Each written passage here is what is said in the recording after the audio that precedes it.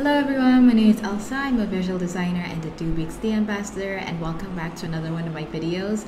In this one, we're going to be focusing on how to create email newsletters in Adobe XD. In particular, we're going to be looking at how you can really use components to enhance the newsletter creation process. So let's jump right into it.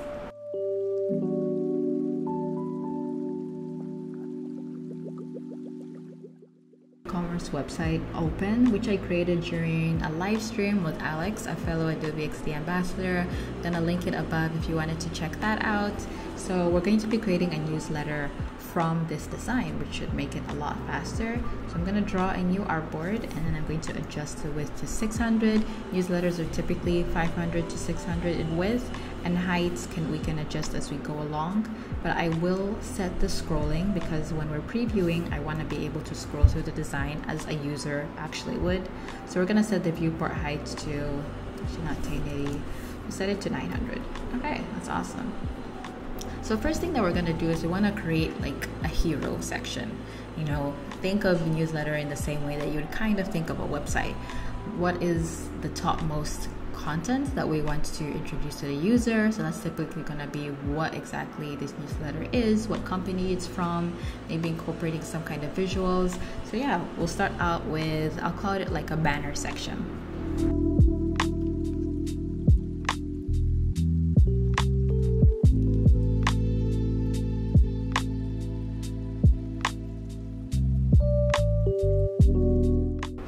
Okay, and just like that, we have our banner section done. Name of the newsletter, what edition it is, and also what date this is being sent out. So next up, we obviously have like a couple of products. Maybe we want to advertise new arrivals like we did on the website, or highlight certain products to the person opening the newsletter. So we'll kind of do a product feature section next.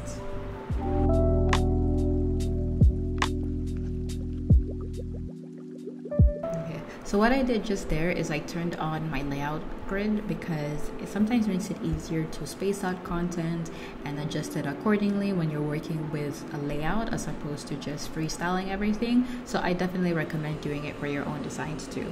I will decrease the opacity of this just a bit.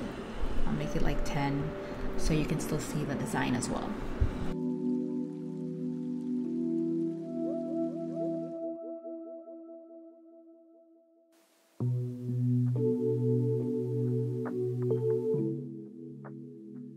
So obviously I don't know a lot about plants, so you'll have to forgive me. Gertrude crownflower. It's probably the most bizarre plant name ever, but we're just gonna go with that.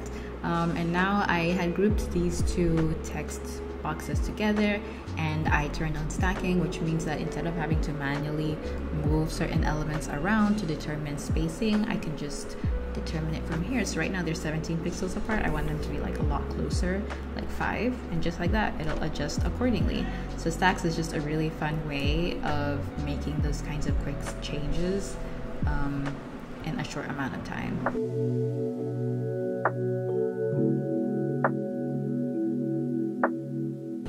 We're just gonna add a button. We want to create CTAs for our different sections to ensure that the user is incentivized to perform a certain action. In this case, we're advertising new arrivals. So obviously we want to tell someone, hey, this just came out. Why don't you check it out and maybe purchase it? That's obviously not going to be a CTA. That's kind of long, but we'll say go plan shopping. I'm not a copywriter, but I'm doing my best here.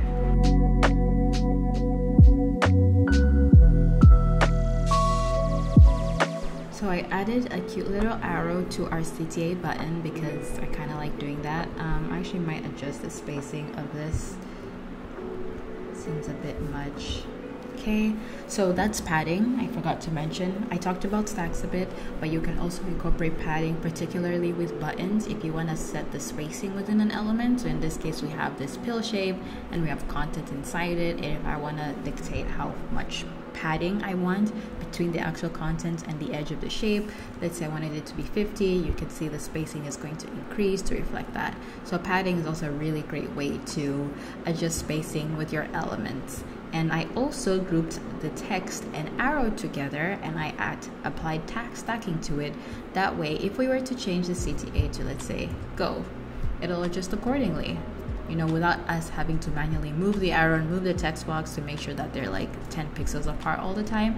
It'll do it on its own. So you can combine stacking and padding to streamline your design process.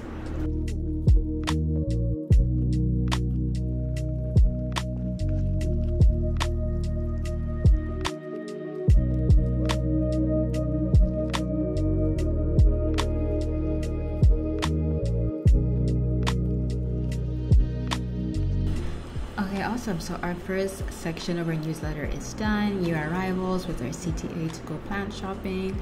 And now we can follow up with another section. So, you know, newsletters are a great way of linking out to external content you may have. Maybe your company has a blog and you want to link out to an article that's been written.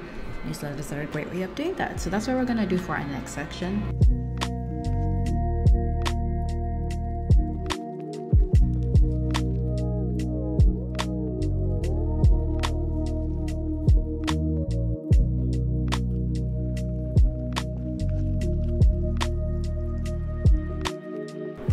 So now we have our plant care tips section created, pretty simple and standard. I added in this really nice shape. I'm kind of really working with the archway shape here. I don't know, I've been a big fan of it lately, but rather than just leaving it as a solid color, I want to add an image to this. So I've already kind of found a couple of different images I want to use from Unsplash. So I'm going to drop this one in here and set the opacity to 100. So yeah, it adds, you know, a nice cute little color element. I'm probably gonna crop my text a bit more so we can see more of our image. And yeah, it kind of creates a really cute and simple effect that we're working with. So the next section we're gonna be working with is, you know, what if we were featuring, you know, subscribers or buyers or, you know, whoever's in our audience, and we're doing some kind of feature section where we're highlighting them or spotlighting them. That's actually a great word, spotlight. So we're gonna be creating a nice little spotlight section, which will once again link out to, you know, a full blog that's maybe been written about this particular individual being spotlighted. So yep, let's do that section next.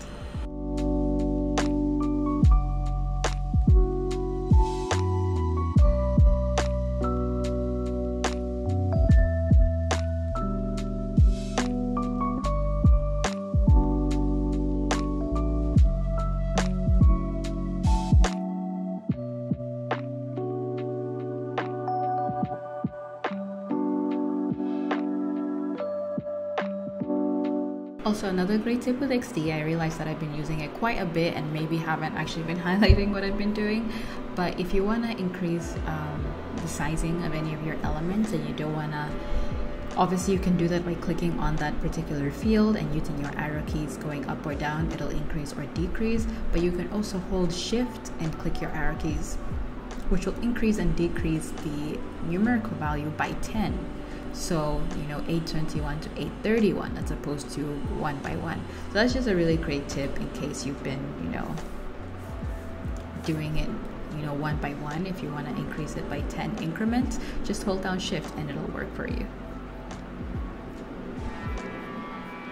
Okay, so we've got our parent spotlight section done, which is great.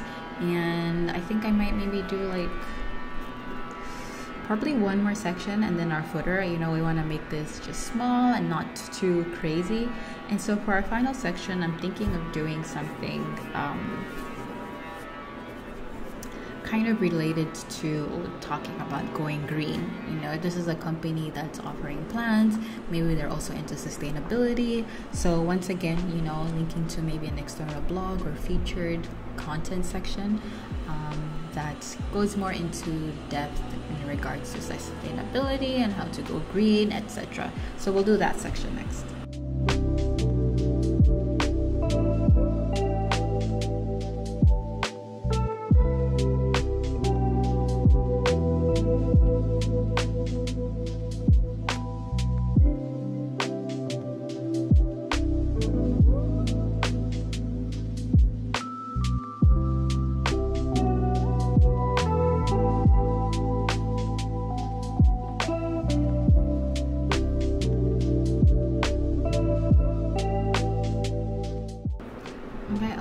just like that, we have our main content sections done. So to finish it off, we obviously want to include a footer. You know, in the footer we can provide contact details, you know, links to our social media, etc. And also importantly, a way for users to opt out. You know, maybe they're tired of getting emails and they want to unsubscribe. All of that goes into our footer section. So let's do that next.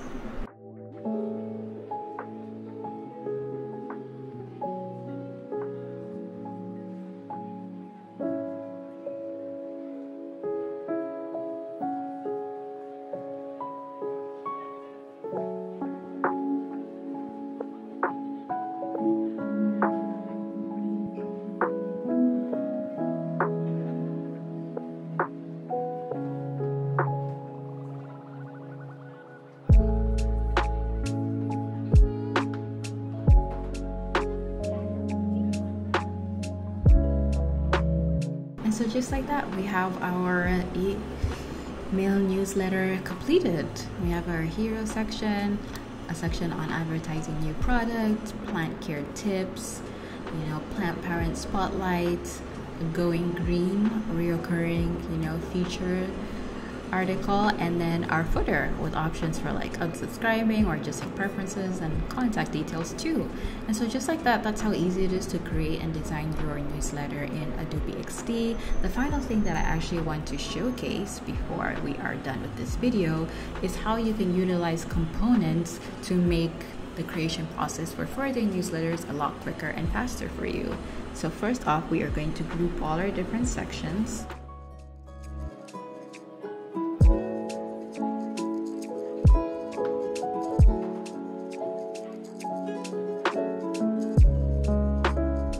So just like that, we have our different sections grouped together and created into components, which means if I were creating another edition of this newsletter, and let's say I'm kind of starting from scratch completely, rather than having to source out where your original newsletters were, maybe this is like your 100th edition, it's a lot easier to just use components to have your key sections already created. That way you can simply drag and drop them into your other newsletter designs and go from there.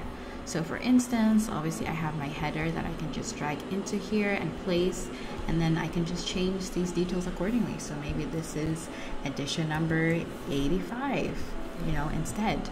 And then I can obviously play around with what sections I want to include. Maybe this time we're not doing a product feature. Maybe we want to jump straight into our plant care tip, you know, and we can do that as well.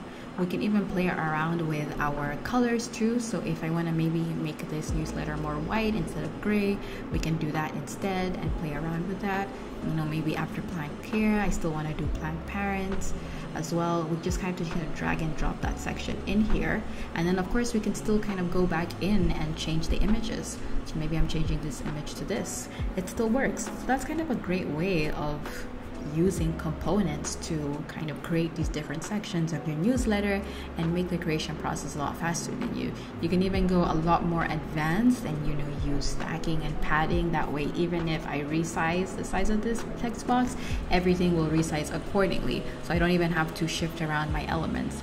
Just lots of cool and different ways that we can do this. If you are interested in kind of seeing that and seeing kind of how advanced you can get in creating these types of newsletters and content sections, then, you know, let me know. But for this video, we're gonna keep it simple and keep it to what we went with.